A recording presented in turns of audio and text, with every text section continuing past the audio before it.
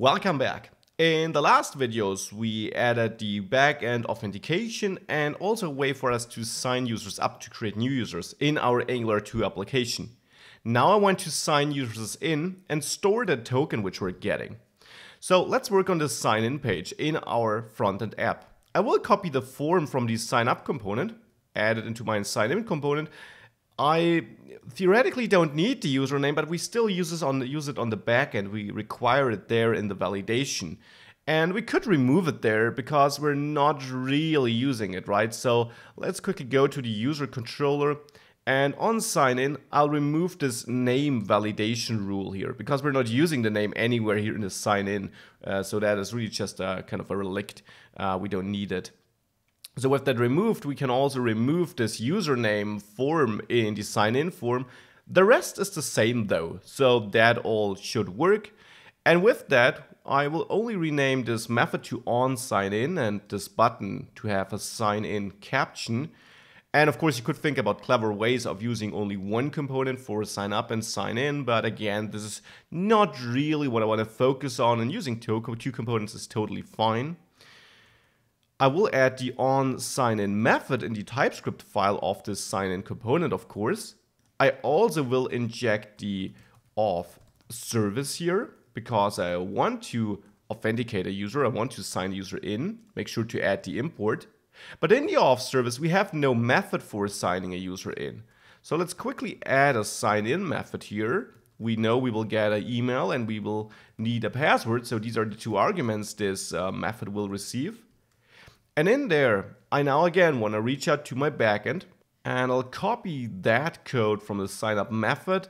The URL changes though to users/signin. This is the URL we created on our backend. Use of course your URL if you have a different one. We don't need to pass the name, we only pass email and password, but the rest is exactly the same. So this is still the same header and email and password we send to the server. So with that, we get the sign-in method. And with that sign-in method, well, in onSignin, I can reach out to my auth service, sign the user in. I know that here in the onSignin method, I will receive the form, which is of type ng form. Make sure to add this import from @AngularForms. And then here I want to pass form value email and form value password to this request. And this will return an observable. So let's subscribe as always and simply print the response and also print any potential error we might get.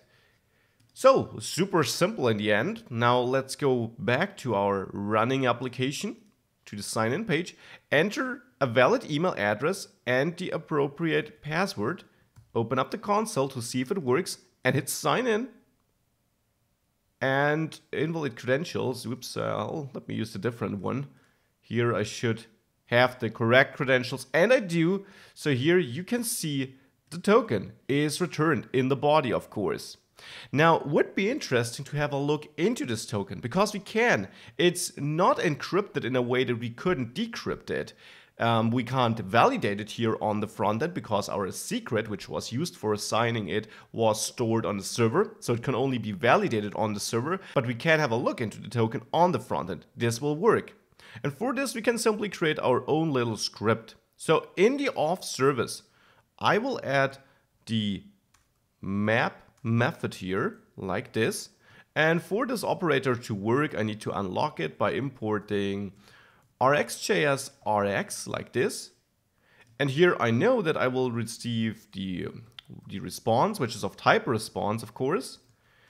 And first of all, I want to extract the token. So I will call response JSON, which is this JavaScript object, which will have a token property holding the token. So with that, I got the extracted token. Now I want to decode the token. And we can actually write the code for that on our own.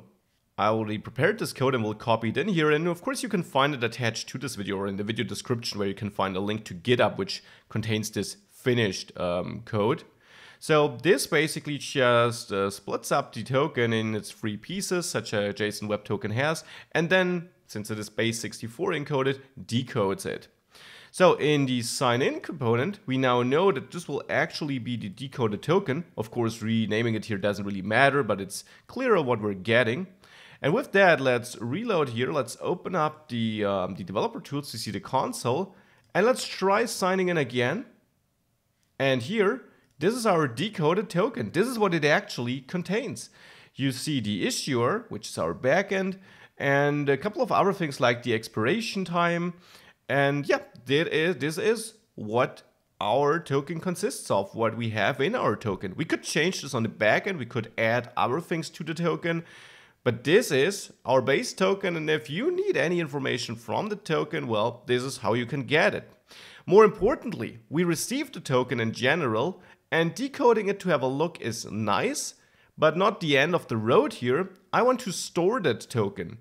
So my goal is to store it in our app so that we can send it with subsequent requests.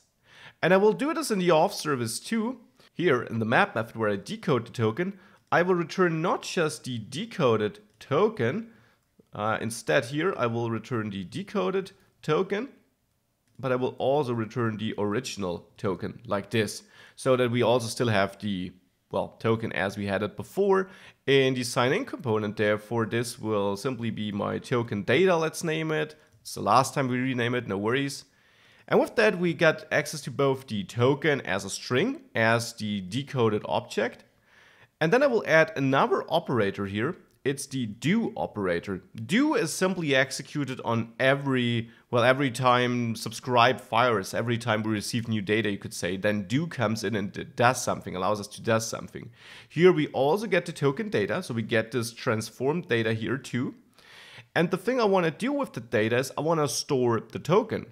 So what I will do is I will reach out to my local storage, and there I will set an item, name it token, and store my token data token, so this string token, in the local storage. And I choose the local storage here because I want to have this token persist even if we reload the application. Let's have a look.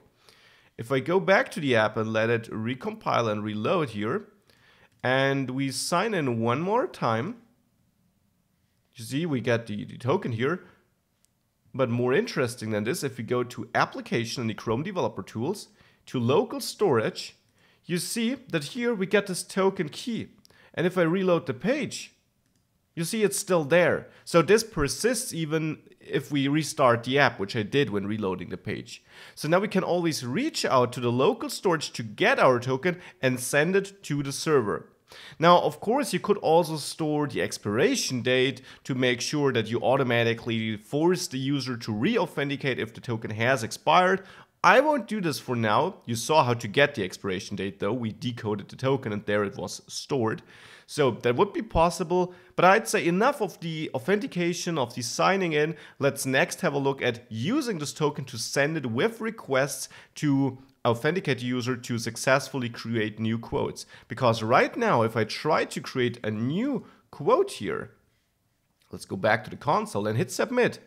We get an error because we don't provide a token, because we configured our backend to require a token. So let's work on this next so that we are able to create quotes again. See you in the next video. Bye.